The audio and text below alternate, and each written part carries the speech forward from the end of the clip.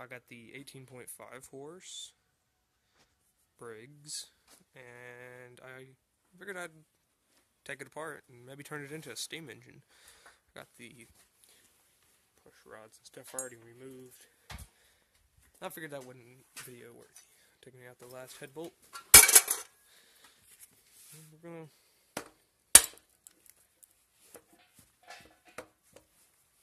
take out the. Let's see what's going on here. Yep, just what I thought. Burned with carbon. Really bad.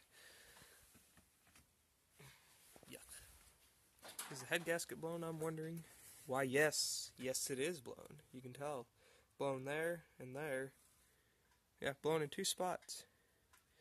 The piston will look really bad.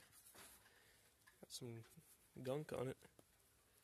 But yeah, a lot of these engines do blow head gaskets. Let's take it off. Oh yeah. Yep. See it right there? Put it on my vise.